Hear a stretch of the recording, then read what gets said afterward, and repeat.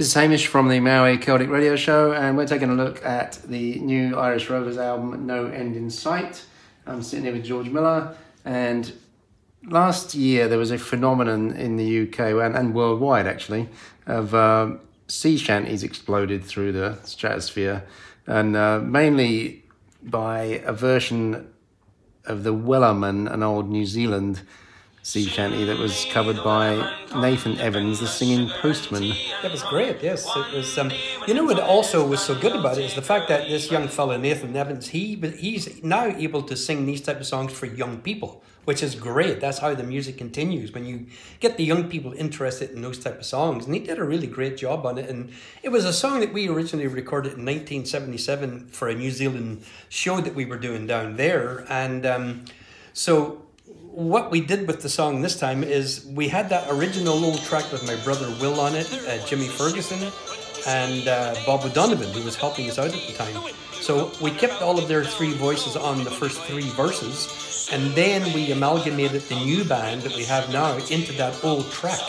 So it's sort of unique. You can hear the old part, then you can hear the new part slowly coming in, and then we're all sort of singing it together, and just the way a sea shanty should be. It was great. It was fun to be able to use an old track and add the new music to it. It's a really nice thing to do, and some of us are still alive to enjoy it, so it's quite even nicer.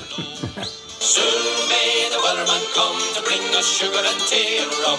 Someday when the tonguing is done, we'll take our leave and go. For 40 days or even more, the line was slacked and tight once more. All boats were lost, there were only 4, but still the whale did go. Just in case folks don't know what the Wellerman is, it was actually an employee of the Weller brothers, yes, who were supplying land-based whaling stations down in the South Island in New Zealand, in a place called Otaku, which is in fact where the region Otago gets its name from.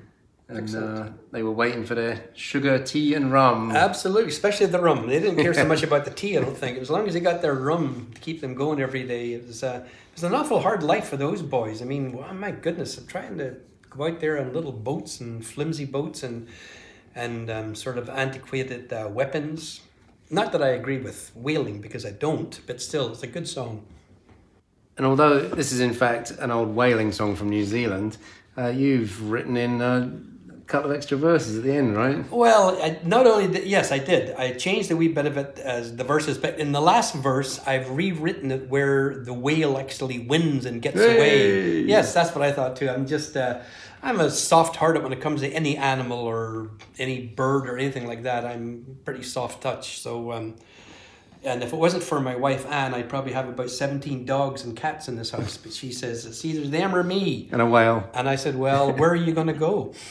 Soon may the Wellerman come to bring us sugar and tea and rum. Someday when the tumbling is done, we'll take our leave and go. Well, as far as I've heard, the fight's still on. The lines got cut, the whale's not gone. The Wellerman will arrive at dawn to encourage the crew and all. Soon may the Wellerman come to bring us sugar and tea and rum. Someday when the tumbling is done, we'll